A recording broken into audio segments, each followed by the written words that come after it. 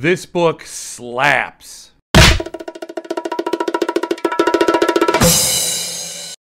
Hi friends, I opted for a non-Jaws joke for the open, and I know it wasn't much of a joke. But I could have said I need a bigger shelf and all that. That has been done to much acclaim and amusement, but I wasn't going to do that on this channel. I previously interviewed Wendy Benchley, John Anthony DiGiovanni, and unboxed the artist edition of this book. I've done also a Jaws book review.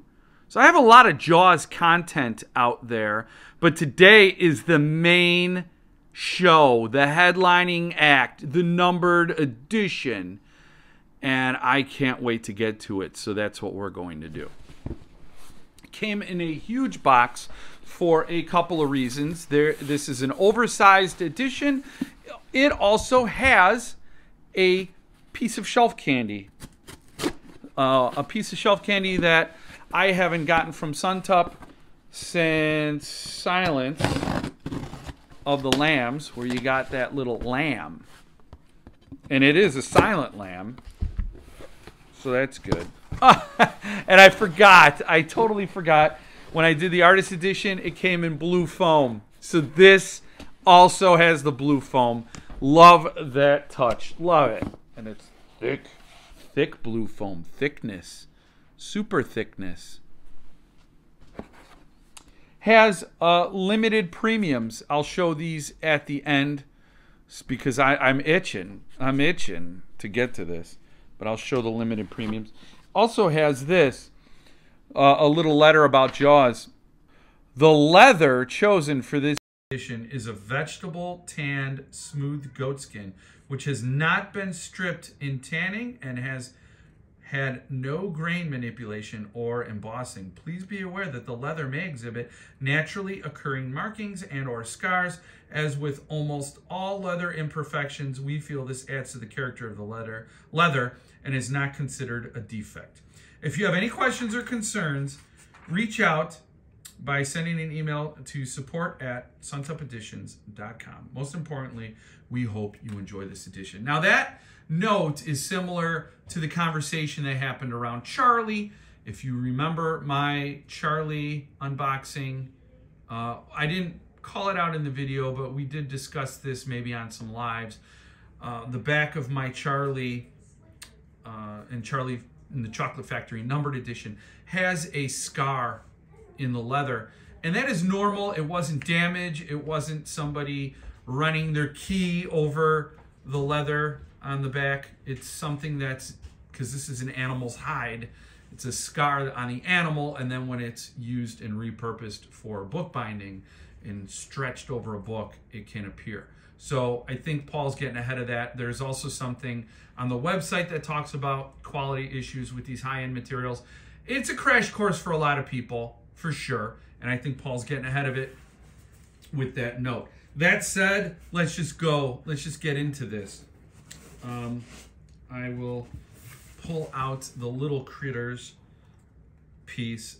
This is interesting. So this is its own acrylic cube. That is fun, man. That is fun. It's a little critter shark in a cube with the Suntup logo. That is amazing. I don't think I've seen anything like that. And I like it because then you could display it, and it's not a super pricey, you know, resin cube that locks the critter in there, but it's a great piece of display protection. So that will go up there. Love that touch. But of course, we can't delay any further. So this is a cool capped enclosure. Suntup's previous capped enclosures were vertical. This is a horizontal piece. If you could feel it, it feels like leather. It feels like skin, shark skin maybe. And this is a very cool piece on the outside. I'm looking at it and I'm not filming it. Sorry. Look at that. Very cool cap. enclosure. So this is a charcoal illustration from Robert Longo, and it's printed on pearlescent cloth. So that, if you have any idea of what that is, then you can get a sense of what I'm feeling right now by touching it. But it is gorgeous. I think it's amazing. So let's open it up and get to the candy. So there's the cap to it, and you have this bit of blue that holds the book, and then you could see the effect of the fin over the blue of the water, so you get that effect from the book. And there's the book. Look at that book. So the book is bound. This is considered a quarter leather binding. Normally the quarter leather is, again, vertical along the spine, but in this case the quarter is at the top and it's horizontal to get the effect of the water. Oh. This is goat skin leather for the top, and this is a laser cut bonded leather inset for the effect of that fin, and this is Japanese cloth. Beautiful blue, beautiful shimmery blue. Are you in the depths? Are you in the depths with the shark? Are you there? Oh, beautiful boards. Love the binding, love that. And of course, it is an amazing, oh man, look at those end sheets.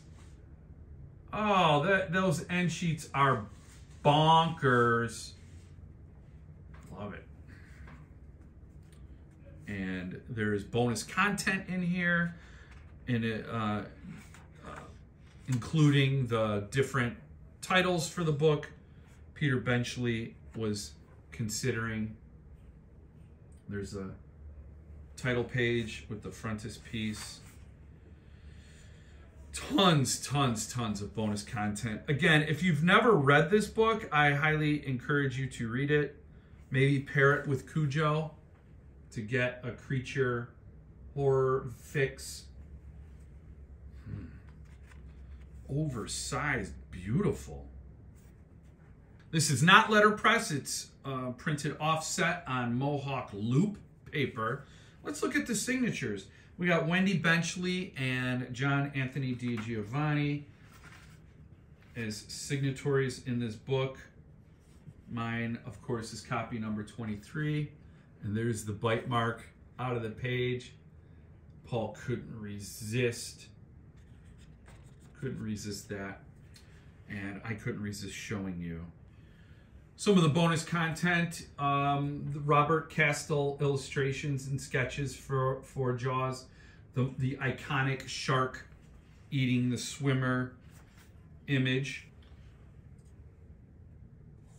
Exceptional artwork, and I think it presented quite a challenge to John Anthony DiGiovanni to create works for something that had such iconic imagery already attached to it.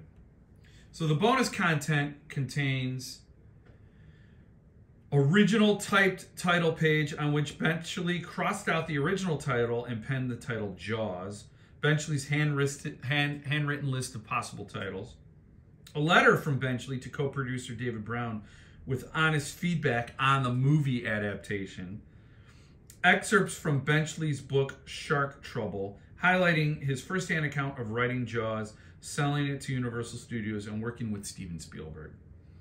And then Roger Castell's preliminary sketches for Jaws. I love it when the bonus content is included, because then it becomes the definitive edition, not just for the materials and the signatures and all the special things that surround the book, but also the content of the book. There are things in it that can only be found here and well worth putting on your shelf. Jaws is a huge title, in no small thanks to the movie. So this has a huge fan base. And I think anybody who's a fan of the movie owes it to themselves to get the book, because the book adds layers to the story despite what Steven Spielberg felt. This was a great read, and it was a lot more complex than I anticipated when I first read it. So you can check out my review on the channel. It's there, and as well as my interviews with Wendy Benchley. Charming, wonderful woman, very generous with her time. Had a lot of great things to say about her conservation work and very important stuff she's done to save the shark populations. As well as my interview with John Anthony DiGiovanni and the challenges he faced creating the illustrations. But what a great day. What a great addition to my shelf. And I'll include pictures at the end so you can get a closer look.